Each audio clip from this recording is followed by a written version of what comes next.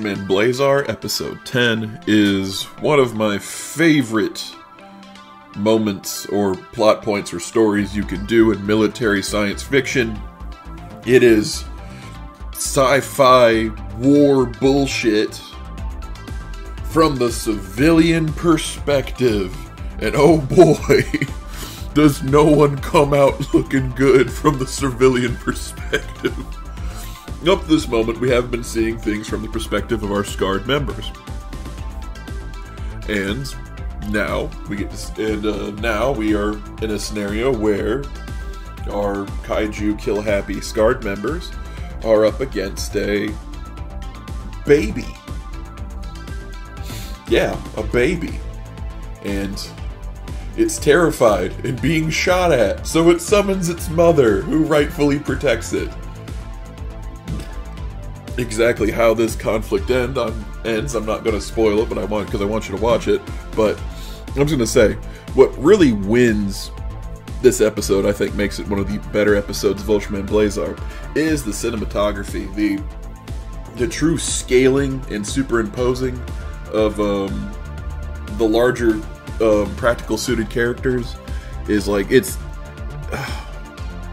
a lost art form that they've had the ability to continue to perfect. To like, it's despite the fact they're a bunch of assholes in like rubber suits, it still looks more real than like any 5K CGI character, and it just, you really feel the impact and the and like, not that I mean conflict, both emotional and literal, especially for the viewer. And like I was actually like cringing the whole episode, because I'm just like, man, leave the baby alone.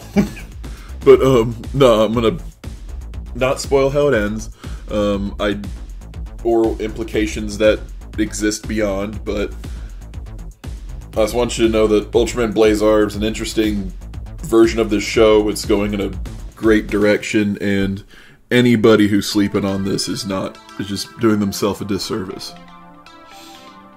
Hey, thank you for watching to the end of this video. Did you know that I have a completely other channel? It's my main one. I do Let's Plays. Nintendo shit. Because I like to. There's also a Twitch version, but that's more like a fun behind the scenes thing. The YouTube channel with the Let's Plays is more the real focus. I edit the videos real good. Not like these ones, which are also edited good, but not as edited good as the other ones. But you know, don't take the ramblings of some autistic weirdo. What do you think, renowned actor and paramedic Austin St. John? This is Austin St. John, Jason, the original Red Ranger. Make sure you check out the Cosmic Rejects, because if you haven't, you don't know what you're missing, man. You're missing out. Get there, be there, check it out, be a part of it.